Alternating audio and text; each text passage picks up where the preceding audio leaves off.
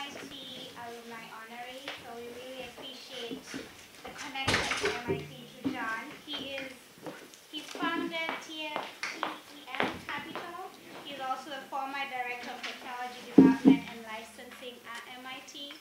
He has received numerous honors, including Knight of the Order of National Merit of France by President Mitterrand, and the Hammer Award for Reinventing Government by Vice President Gore. So we really are looking forward to what he has to share tonight. Please welcome John Preston.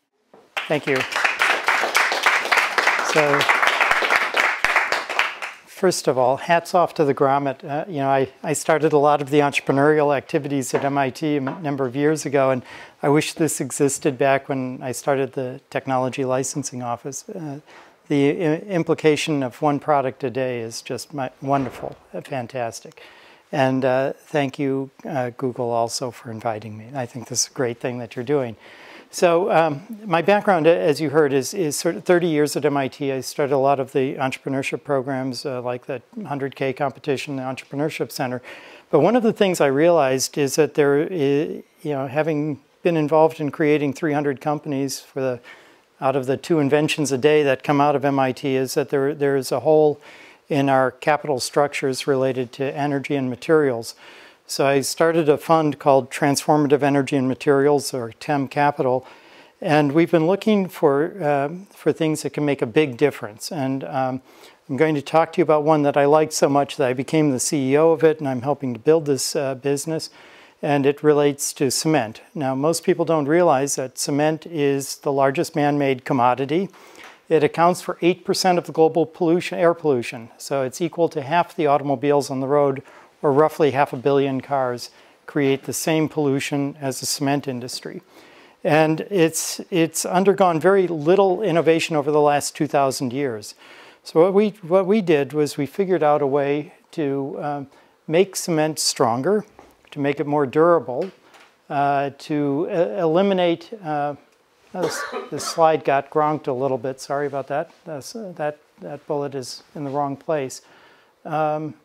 Must be a difference between computers, but at any rate, we figured out a method to take pozzolanic materials. Pozzolanic materials are what cement was originally made out of 2,000 years ago. What built Rome and Athens was volcanic fly ash. And what we figured out was, how do you take volcanic ash and mill it and chemically treat it in a way where it can set as quickly as Portland cement.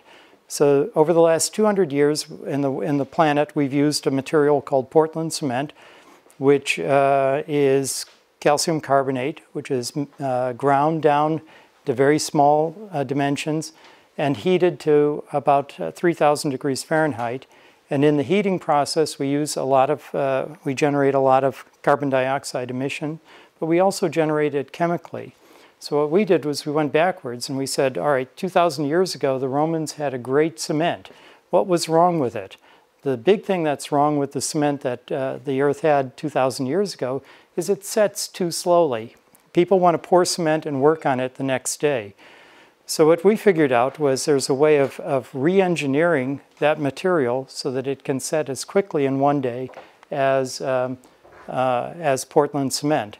So our innovation is really, how do we engineer a well-known, well-established cementitious material and make it better than today's material? So the key attributes that we bring are 40% lower cost of production, about 80% lower capital cost to build the plant. It's 30% stronger than Portland cement. It's basically near zero carbon emission. The only emission we have is the electricity that comes into our plant. We're currently using it at a 60% replacement factor for cement. So worded differently, cement is an additive to our product. We've made up to 100% with our material, but we're not yet permitted to sell it above 60%. And I'll explain the regulatory side of concrete in a few minutes. We've now built over 700 miles of interstate highway using our material. We won all 3 of the runway projects in Houston recently at Hobby and at Bush International Airport. We're approved by the Department of Transportation, the Federal Aviation Administration. Our first plant is in Texas, which is why the Texas Department of Transportation is critical to us, and we have a strong intellectual property position. There's another key aspect to this, though, which is one of the major sources of ground pollution in the United States is our power industry. So if you look at every coal-fired power plant, the big ones are generating up to 1 million tons of what's called fly ash each year. Turns out that fly ash works as well as volcanic ash as an input material for our product. In fact, it's even better because it's cheap. We don't have to go mine it. So what we've been doing is we built our first plant at the back end of one of the biggest coal-fired power plants where we're taking their fly ash, and instead of it going into the ground becoming a contaminant, we're using it to make cement. Now, I don't know if any of you saw 60 Minutes two weeks ago, but they did a story on Duke Power where they showed Duke Power had a fly ash spill. 5 years ago, they had a fly ash spill at Tennessee Valley Authority that made 60 Minutes also. These are major pollution issues. So what we can do is now take that material and we can convert it into a product that is safer to use and leaches less than normal Portland cement. And we can also dig up the material that's already in the ground and reverse mine it and convert it into a cementitious material. Now the U.S. is producing 70 million tons of fly ash per year. The total cement consumption in the United States is about 100 million tons. So we can take that material and convert it into a great cementitious material. This shows cement consumption growing in the United States, imports growing because the environmental regulations are making cement more difficult to produce in the United States because of this heavy CO2 emission. Many of the older plants are being shut down. Our imports are increasing. When you import cement from China, you're not really doing anything on the global greenhouse gas. In fact, you're making it worse because of the cost of importing. This is what a typical cement plant looks like. This is half 500,000 tons per year. Costs $200 million to build that. The plant I showed you in the very first slide had these little motorized systems that weigh about 15 tons from that wall to about here. And the only thing we use to run those is a 100 horsepower motor. This is the strength of our material. Shows that 50-50 mixture with Portland cement is 28% stronger in 56 days. We're making products that are significantly better than that. This one's twice as strong in 56 days. And we've used it, as I told you, everywhere in Texas. Using the fly ash from coal-fired power plants, we in essence get a 3.5% reduction in the total the emission of that power plant by offsetting the pollution that would have occurred with cement. And to put it in perspective, it's larger than all the solar and wind combined in the U.S., and we're ramping up very rapidly right now. This is where the U.S. power plants are located, and this is basically the conclusion. So we're eliminating pollution. This is the largest man-made commodity in the world, and we eliminate the fly ash pollution at power plants, and we're going globally. So thank you very much. Great talk, and cement definitely sounds, moonshot worthy. There's a lot of it. Tell us about mining the fly ash. Are you mining at the lip of a volcano? Where does it come from when it doesn't come from Duke Energy? Well, it turns out that the coal-fired industry has created huge mines. So I told you that we use about 100 million tons of cement per year. There's several billion tons right at the power plants stored in the ground. So we can go and dig it up and just convert it into cement. Now right now, because we're only doing last year we did about 100,000 tons per year. This year we're going to be doing about 250,000 tons. We're just taking it right out of the tailpipe, if you will, of the power plant, is blowing it into our input silo.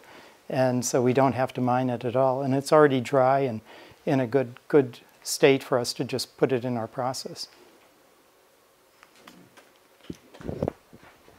Can you speak a little bit about where you see coal going in this country? Because it's a great idea, but it's all predicated upon coal-generated electricity generated from coal, but there is a large trend of natural gas cogeneration in this country with all of the shale gas. So over the last 15 years, coal has gone from 51% of U.S. energy production to 42%. I think it will go down to low 30s within the next 15 years. I think that it's actually a good trend for the world to reduce demand of coal-fired power plants. So we're anticipating actually mining more material. Companies like Duke, we think, would actually pay us to take their material, whereas right now we're paying a small amount for the privilege of taking it. And you know, the U.S. it turns out to be only about 5% of global cement demand, and a small player even in the coal-fired power plants. We are working in India. We're working in China to replicate what we're doing here in the U.S., where you know coal is still being used quite aggressively. But you know the good news is there's far, far, far more volcanic ash than there is fly ash from coal-fired power plants. Even places, well, like the border of Abu Dhabi and Oman, you'd never think there would be volcanic ash there or volcanic ash in Saudi Arabia. It's everywhere. It's in Alabama because we can go back and look at volcanoes that occurred 300 million years ago. And so that's our long-term goal, is to just use natural pozzolanic material. Thank you. Go back to Mount Etna. Seems like a lot of work has gone into VHSC already. I'm curious about what is the next level that you dream for the company, and what are the challenges in achieving those? Well, right now, I'm actually negotiating with 3 of the 5 largest coal-fired power plants in the U.S., power owners in the U.S. for coal-fired power plants. And we're looking at putting this on the back end of every one of the coal-fired power plants. So the idea is they would no longer produce any fly ash emission. They would produce a product. And the fly ash emission, when they bury it, costs them maybe $10 to $15 a ton if they do it safely. Duke is going to spend $10 billion on cleaning up the spill. So if they do it unsafely, the cost is much higher. So if we can take something that has a negative $10 a ton value and replace something that currently costs $110, called Portland cement per ton, that's a big swing. And it costs us about $25 a ton to make that swing. So right now we're selling at $55 a ton, where Portland cement is $108. So we're creating a strong economic driver because it's a new technology we want to build to customers. What about impurities and pollutants in the ash that you have? Yes. Okay. So the ash varies in chemical composition from coal mine to coal mine.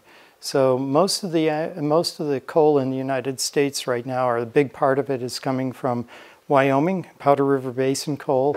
You still have Illinois, and you still have Appalachian coal, and you still have lignite. And it turns out that the way we handle it is we do a chemical analysis for every power plant. The power plant actually is very stable. Once they pick their coal type, they'll stay there for 30 years with that coal mine.